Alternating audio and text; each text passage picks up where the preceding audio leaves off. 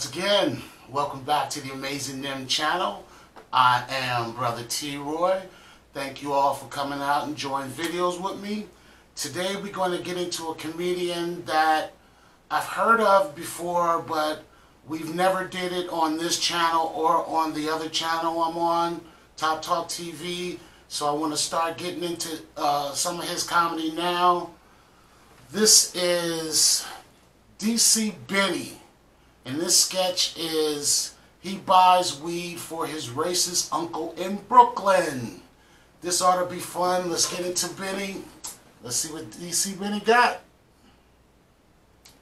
And I have a joke in my act. You know, I'm Jewish. My wife is black. We go down south. They're worth an extra 10 points.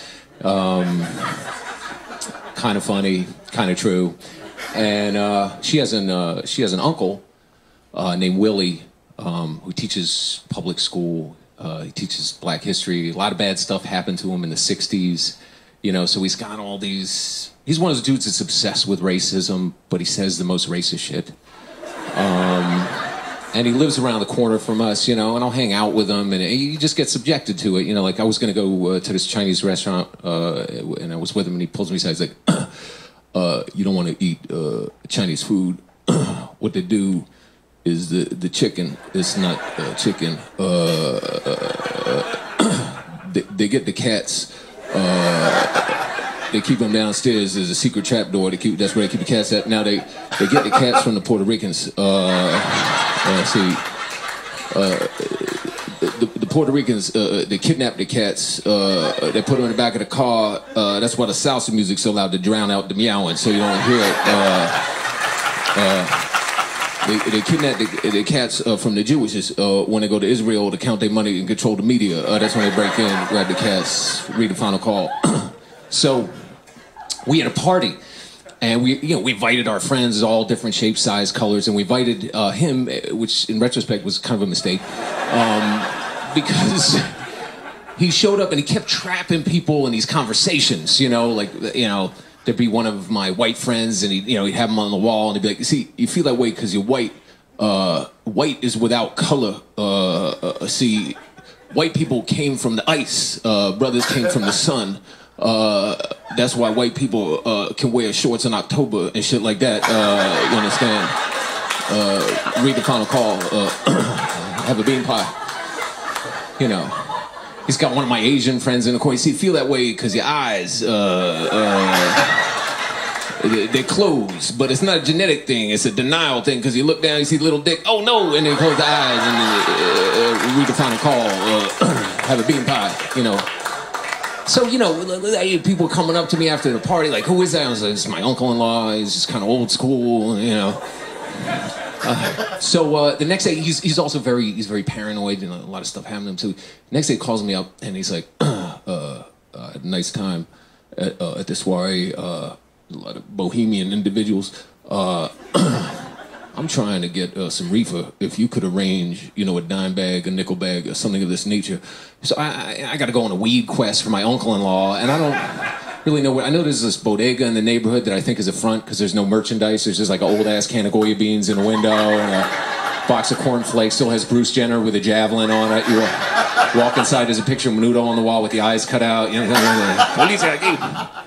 So first I go in, I got to prove I'm not a cop. I got to show ID, and I hook it up and everything. And I call him up, and I forget he's very paranoid. I'm like, hey man, I got the, and he hangs up the phone. And he calls me back and he's speaking in code. He's like, did you get the contract? I'm like, the what? The contract. I'm like, yeah, I got the contract. How many pages? I don't know, 50 pages. 50. I told you a 5-10 page contract. I'm like, a 5-10 page contract's gonna have seeds and stems in it. God damn it! Hangs up the phone. The FBI is gonna move in at any minute. So he calls me back. We live in Brooklyn. So he calls me back and he's like, meet me at the promenade at midnight. And the promenade overlooks, the East River. So I go out there at midnight and he's out there, but he's in disguise. He's got a trench coat hat on and a hat, a fedora. He looks like McGruff taking a bite out of crime, He's making a fake phone call at this booth. I walk over and something's wrong because he starts gesticulating. Black Hawk down, VC in the bush, principal in the office, cracker on the cheese, flippity flop, abort mission, mutiny on the bounty. You know, like, trying to decipher all this shit. And then he's like, meet me in the diner in 10 minutes. I said, 10 minutes, I wait. I go in the diner. He's there. He's sitting at a booth. The diner's basically empty. He's sitting at a booth, and I walk over and he puts on this whole, production of how he doesn't know me. Coffee for this gentleman I've never seen before. Rest your weary feet, stranger, what can I do? And he slides this napkin over, and I look, and there's something written on the napkin. And I look, and it says 5-0 at the cash register. And I look, and there's a 70-year-old security guard buying a cup of coffee. I'm like, that guy's not a cop. God damn it, he eats the napkin, right? And he's yelling at me, motherfucker, you ruined the contract. I'm like, I quit. I don't want to work for this company anymore. Here, take your TOT. I leave. The next day, there's a message on the answering machine. It's me. I read the contract last night, every page, and I can't feel my legs. Call me. So that was my uncle story, everybody. Great job, DC. Great job. Yeah, it's a trip, like, when you have, like, old school people in your family, and they just be, like, spouting out some stuff. I got a habit sometimes, too, because I like read about all kinds of different stuff. Like sometimes we'll be like hanging on the roof of my building, and in my building there's like all kinds of people in this building: white, black, Filipino, Ukrainian, all types of people, and all types of persuasions too. Sometimes we'll be up on the roof kind of chilling. I like to go up there with my telescope and look at stars and stuff, have a beer, burn one, whatever. And sometimes there'll be discussions going on, and they'll call me over to get into the discussion.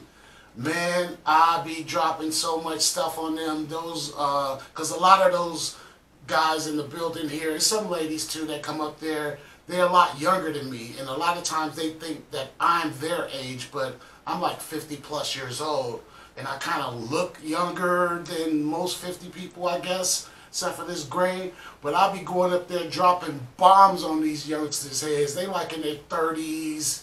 Maybe the oldest is like maybe 35 or something like that. And I just be dropping history bombs on their head about stuff, or science bombs, or like psychological stuff. And I bet sometimes when I go up there, they're wondering, what is this dude gonna say next? So as far as DC Benny's uncle be like saying the most, I don't say a lot of racial type stuff sometimes unless someone asks me a question. I'm gonna give you the answer, and if my answer is a little scary, just like Pulp Fiction when Jules said, "Don't ask scary questions, you won't get scary answers." So I usually, just PC with my answers, but I do be direct. And I think Benny's uncle is a little different than that. He just spouts his racial stuff that happened to him back in the day, and it just comes up right now. So yeah, that's weird. And with him being the whole paranoid stuff and talking in code and all that, I'm like, dude, meet me halfway on the block. I'll just drop it on some stairs. You pick it up and go on about your business. That way we ain't got to do no phone call things or none of that. But I like DC's comedy. I'm going to check out more of his work. I hope you guys enjoy this comedy. Come back and see me again on Amazing Them channel, and I'll see you next time. Take care.